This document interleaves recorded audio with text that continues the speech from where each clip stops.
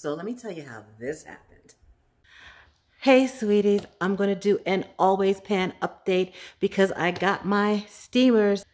When I ordered the always pan on Black Friday, I also ordered the steamers that come with it. These are spruce steamers, and it took a while for it to get here. They just came last week.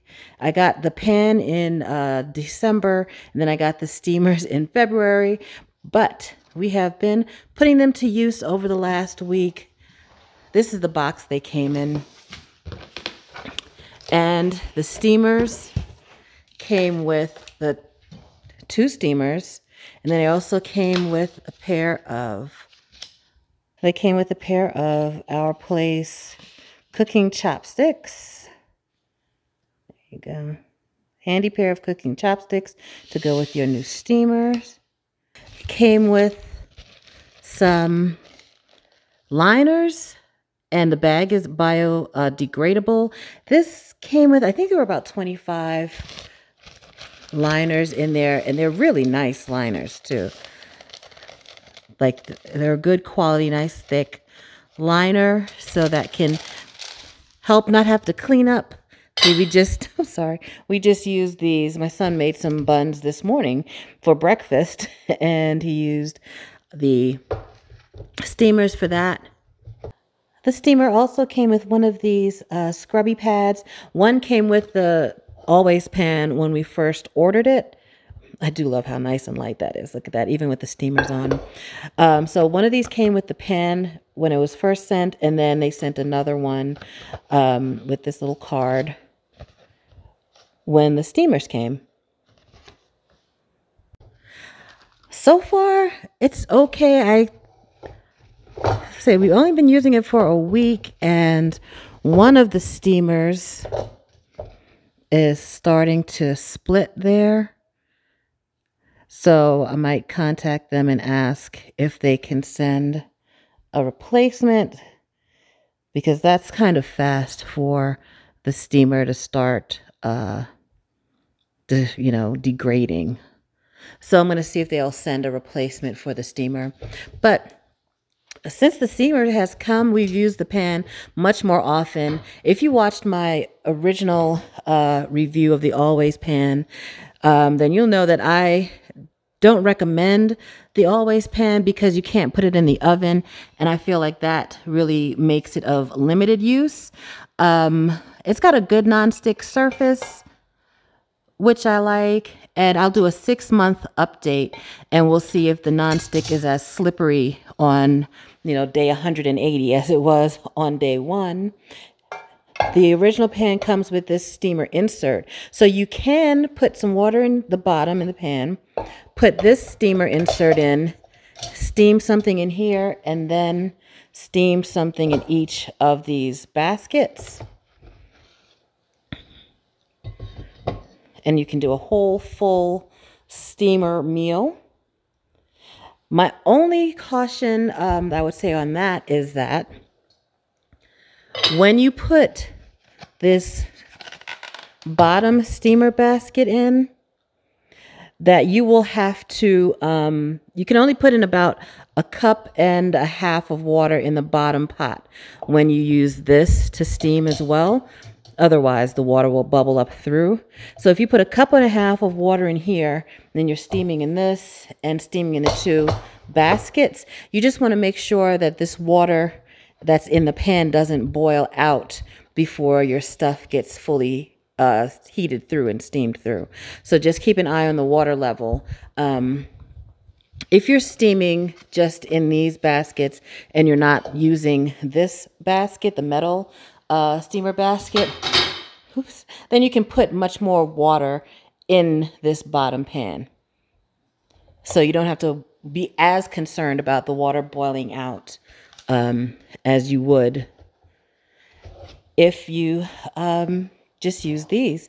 And we've made dumplings for Chinese New Year in this. I should say dumplings. We made dumplings for the Lunar New Year, where we handmade our dough from scratch, our filling from scratch. And I'm super proud of how the dumplings turned out. They were really very good. It was my first time making dumplings, and we steamed them. We boiled some, but then we steamed the rest in these spruce steamers in the Our Place pan. Turned out great. So, I mean, it works, but I am a little bit disappointed that the steamer is already starting to split. Let's steam some dumplings so I can just show you what I'm talking about. So here are just some, and I bought all of these. I didn't make any of these. Some little dumplings in the metal steamer. We got some bao, some buns. They come on their own little paper, so we don't need to use one of those steamer inserts. And then we have some shao mai or shao mai. I'm not sure if I did that right, but we got that on the steamer basket. Our water seems to be boiling. Yep. Our water is boiling. Now we can place our first basket layer, and you'll see you've got to take this the beechwood spatula that comes with it. It just is in the way sometimes when you're not using it, so I like to just take it off. And you see there's a little bit too much water in there, so I'm going to pour some of that out. All right, so I poured a little bit of that water out so we wouldn't be boiling our dumplings. So we'll put that first layer in there. And then we'll put this steamer basket on top, this steamer basket on top of that, and then the lid on. So those buns have been steaming, and the shao mai have been steaming for about 10 minutes. Now, one of these things has to cook for 15 minutes, but let me show you, this is what I was talking about. So we've let this steam. Looks like our dumplings here are done, but if you let it go for too long without checking the water level, that water can boil out, and that's no good. So you got to make sure you are paying attention, even if it says, oh, boil it for 10 minutes or boil it for 15 minutes. You can, if you're using the steamer insert, you have to use such a small amount of water, just about 1.5 cups or 1 3/4 cups, that it can boil out really fast. So that water can boil out before the rest of your stuff is done steaming. So be aware.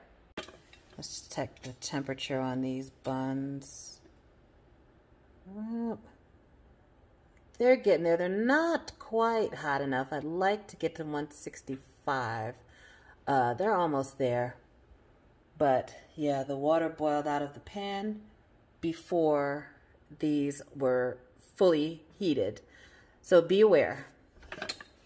I'm going to let this cool off and then wash it out, and we'll see what we're left with.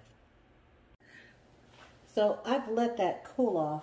Let's see if I can wash this off with just a little soapy water. I'm just going to grab this paper towel because it's right here. Let's see what happens.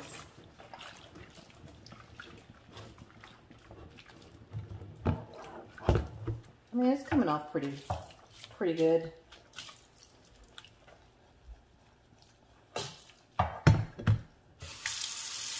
Let's let it soak a little bit more. I'm going to put the little scrubby tool there. Drop that in.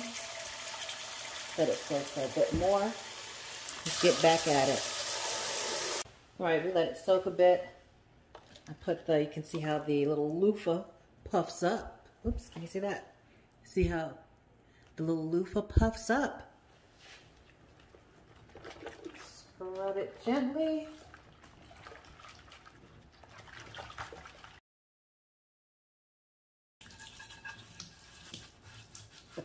I may have ruined it. I don't know if you can see. It hasn't quite all come off yet. I may have ruined my always pan.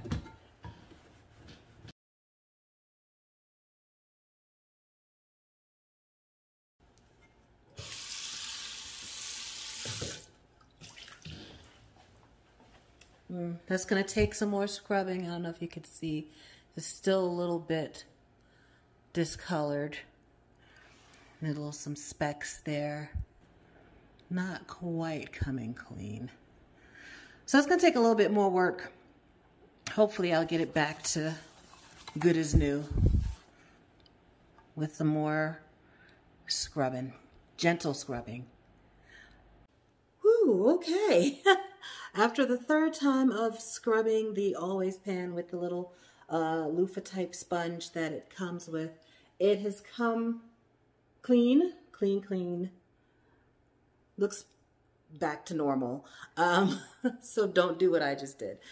Be careful. This is not like, you can't treat it like a cast iron pan. You really have to watch it. You can't let it, that liquid boil out of it. You can't cook on it with high heat. You gotta be, it's pretty dainty. But, and then this is a complaint that I have seen online, is that if the outside of it gets discolored, it's hard to get clean. And it is. It is.